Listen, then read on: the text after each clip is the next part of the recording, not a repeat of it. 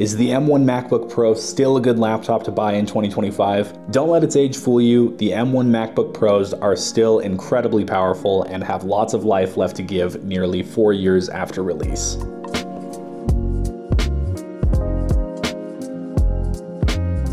Let me introduce you to my 16-inch M1 Max MacBook Pro.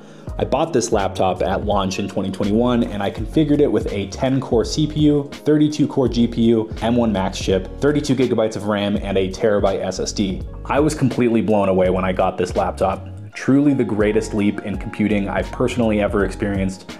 And the fact that it came in a relatively small package, had 18 hours of battery life, and ran almost silent was unbelievable. Nearly 4 years into the life of this laptop, and it's every bit as good as when I first unboxed it.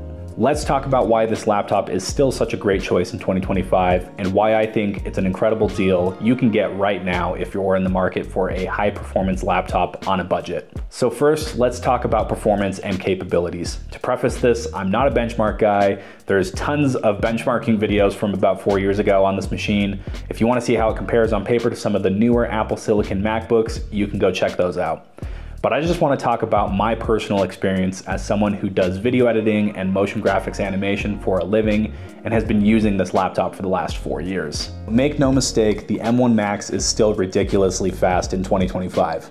As a reference point, I bought a base model 14-inch M3 MacBook Pro a year ago because I liked the smaller form factor and I figured out I could benefit from a single core speed boost in some applications with the M3.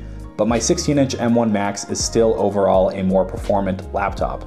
I do a lot of work inside of After Effects and preview performance is often faster on my M3 MacBook Pro, which is why I got the M3. But when I'm using loads of effects and working on more GPU intensive projects, my M1 Max MacBook Pro is still hands down faster when previewing animations. When I'm editing in Adobe Premiere, everything is of course incredibly smooth, playing back high-res footage with loads of effects and color grading. It's no match for the M1 Max.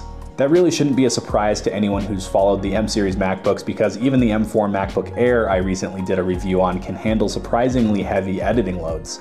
I've never hit a ceiling on my M1 Max as far as editing is concerned. All of the work I do as a professional is not ultra intensive by any means, but I think you'd have to be doing a pretty intense project to run into any kind of slowdown.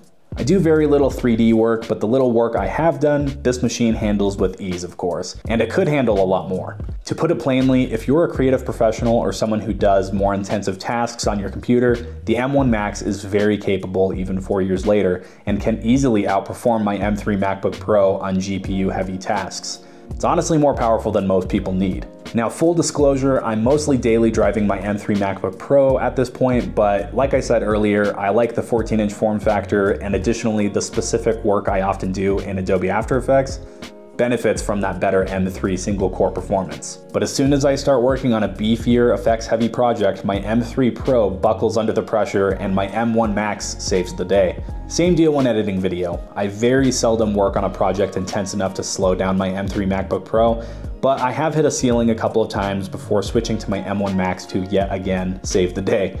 That's why I keep my M1 Max around. And honestly, now that I've got an M4 MacBook Air that is very capable, I feel comfortable using that as my portable option, and I've been considering just getting rid of my 14-inch M3 MacBook Pro entirely and just docking my M1 Max at home again as my main workstation.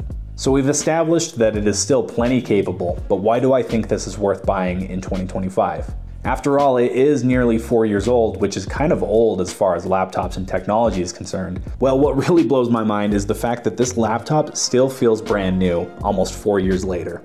The build quality, the screen, the performance, it's just like the day I unboxed it. And the battery life, still incredibly good. I checked my battery health and it's at 91%. The battery still lasts a full workday and often even longer. That's me doing video editing, motion graphics animation, and work inside of Adobe Illustrator nearly all day long. The battery life started off so insane that the battery would have to degrade to like 50% before it even matched a brand new previous gen MacBook Pro back in the Intel days. So it's crazy to say, but I don't think the battery degradation is all that big of a deal on these old M1s. My experience in general with the M1 Max is a complete night and day difference from my experience with Intel MacBooks. Before the M series, I went through 3 different Intel MacBooks in just 4 years, and they were a disaster. They were horrible. I had issues with the displays malfunctioning, the keyboard was a nightmare. On all 3 of those Intel MacBooks, they all had issues with the keyboard, and I was pretty consistently running into issues with the Intel MacBooks overheating and crashing. I was nearly ready to jump ship on Apple, but the M1 Max, 0 issues, 0 regrets. I feel like this laptop will easily last another 4 years, no question. And that's obviously important if you're considering buying something used. I was a little nervous about the keyboard, to be honest, because of my issues with the previous Intel MacBook Pros and the butterfly keyboard, but the keyboard was redesigned for the M Series Max, and it's way better. I've had absolutely no issues since buying this back in 2021. With all of that said, here's where the good deal comes in. You can pick up my exact machine, the M1 Max with 32 gigabytes of RAM, for around $1,000 right now. That's an insane value considering it can handle just about anything you throw at it, from video editing to 3D rendering, photo editing, heavy multitasking, and these laptops still have a lot of life in them. And if you want to save even more money, get the 14-inch M1 Pro. It's still going to be more than powerful enough for most people. And don't be fooled by the marketing hype around the newer MacBooks. Trust me, I get it. I fall into the same trap. The M1 Max is still more than powerful enough for 99% of professional workflows. Sure, it's not the newest chip on the block. It's not going to have the longevity of a brand new machine, but it's more than enough for most creators. And it's well worth it if you're on a budget. And look, I get it, buying a used laptop can feel like a gamble, even if it is an Apple product. You never really know what you're gonna get. And I'll be honest, I personally always buy new, but that's because I'm very fortunate to be able to afford it. So I'm not gonna lie to you and say that you won't ever have an issue buying something used. It's certainly a possibility. But if you're not in the position to drop $3,500 on an M4 Max MacBook Pro, then grabbing a used M1 Max might be a good option for you, even if there is a small risk of something going wrong. So yeah, almost 4 years later, the 16-inch M1 Max MacBook Pro is still one of the best laptops you can buy, and price factored in, it's an incredibly good deal in 2025.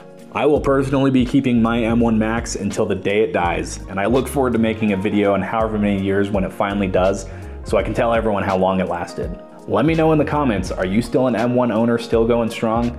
Let others know how awesome it is in the comments section.